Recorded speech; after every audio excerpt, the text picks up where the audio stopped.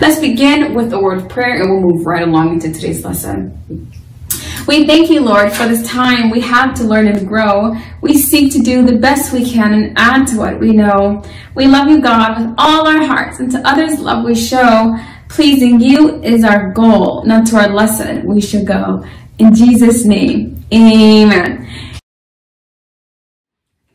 Hi, this is Nita here with HeroesMart Homeschool Academy. Welcome to another lesson in our Bible reading class. Today, we are talking about the teachings of the Lord, and we started this last week. Today, we're going to be talking about the Sermon on the Mount. And we've been talking about Sermon on the Mount, and all of our teachings that the Lord gives us will be coming from the Sermon on the Mount, found in Matthew 5 through 7. Today's title or topic is the fulfillment of the law. So if you're ready, also don't forget to do the vocabulary search. If you have a workbook, you can do that now. This is called the fulfillment of the law. Do not think I have come to abolish the law or the prophets. I have not come to abolish them, but to fulfill them. For truly I tell you, until heaven and earth disappear, not the smallest letter, not the least stroke of a pen will by any means disappear from the law until everything is accomplished. Therefore, anyone who sets aside one of the least of these commands and teaches others accordingly will be called least in the kingdom of heaven. But whoever practices and teaches these commands will be called great in the kingdom of heaven. For I tell you that unless your righteousness surpasses that of the Pharisees and the teachers of the law, you will certainly not enter the kingdom of heaven. Murder. You have heard that it was said to the people long ago, you shall not murder, and anyone who murders will be subject to judgment. But I tell you that anyone who is angry with a brother or sister will be subject to judgment.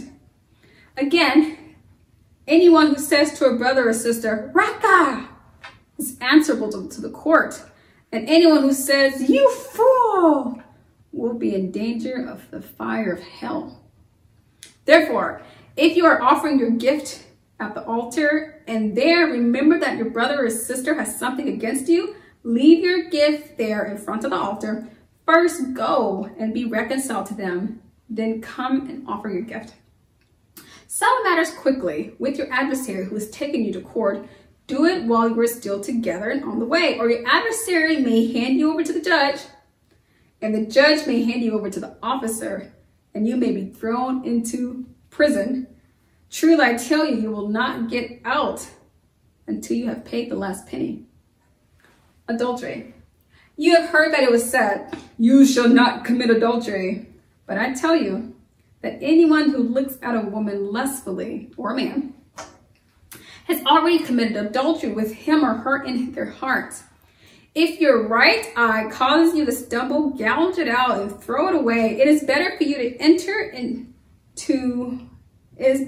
you to lose one part of your body than for your whole body to be thrown into hell.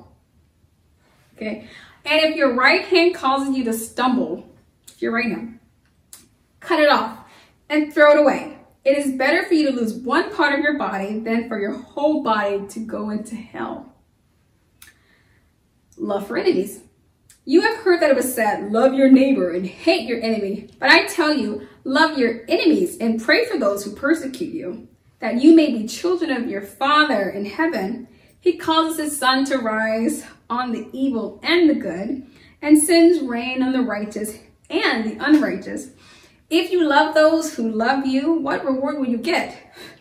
Are not even the tax collectors doing that? And if you greet only your own people, what are you doing more than others?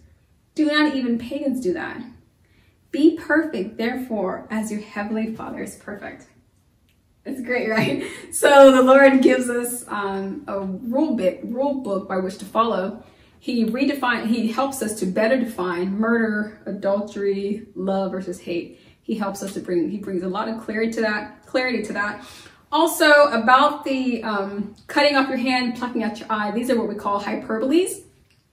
Hyperboles are exaggerated statements that are not meant to be taken literally, but that should get you to think. Okay, so you should be able to think about how the sincerity of his words when you recognize what he's telling you to do, what he's suggesting could be done in order to keep you out of sin. Boys and girls, please complete the bottom right-hand corner of your workbook, the review section. It'll be of, I think, tremendous help to review.